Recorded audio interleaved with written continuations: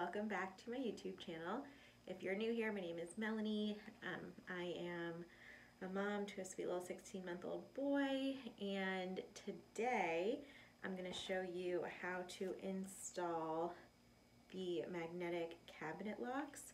I have now done the 2 cabinets in my kitchen, so I am a self-proclaimed expert. So I will show you how I do it when I am doing it now in my bathroom cabinets, and then we'll do the baby's bathroom as well. So the cabinet locks that I am using, it is on Amazon. I'll link them below. It comes with 12 locks, which are these 2 pieces. So this one will go inside the cabinet, and then this one goes on the door, and then as the door closes, it kind of just like hooks on.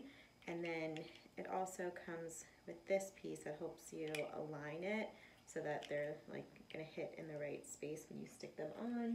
And then it comes with 2 keys, which are really just magnets. So this is the key, the magnet, and then it also comes with these. So I didn't use this little piece in the kitchen because I just stuck the magnet on the side of my fridge. But here in my bathroom, I'm gonna stick this to the wall, so it just kind of gives a place for the lock to go. And just so it'll be like close by, somewhere a little high up where the baby can't reach it. All right, so I'm gonna use this little piece to align it. So this one goes in, and then this one goes through on the top. And then you can take your sticky pieces off. I'll let the sticky pieces out, I guess. And then on my cabinet, I don't know if you can see, but I have a screw right here, so I'm gonna go a little bit to the side because I don't want that to get in the way. So we're gonna close this and just make sure we're in the right, we'll stick it right here, and then close the cabinet to stick the other piece. And then you can take this little thing off, and then you really just kind of want to push it on, make sure it's really stuck, and then when you close it, it's now locked.